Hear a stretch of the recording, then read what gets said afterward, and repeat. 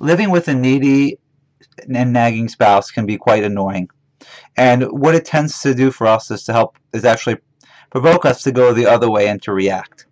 Of course, the problem is that when we react, we actually provoke our spouse to feel even more needy. So we're actually perpetuating the cycle.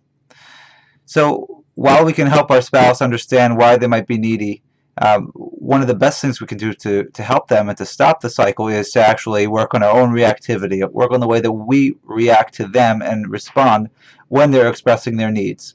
So instead of pulling away and not listening to them and not giving them time, um, it's important to be able to find some inner calm within ourselves, to be able to hear what they need, and to be able to help meet their needs. Because otherwise, they're going to keep pursuing you and they're going to keep nagging, and whatever is annoying you about the neediness is going to actually be compounded. So become aware of it. Why does it bother you that your spouse is needy?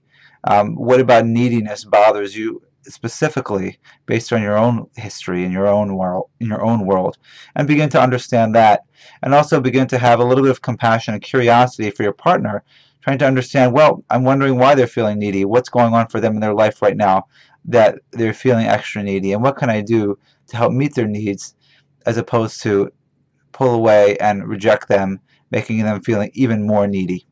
If you have a needy spouse and would like to work on your relationship together, be in touch with us, and we'd love to hear about your unique situation and see how we can be of assistance.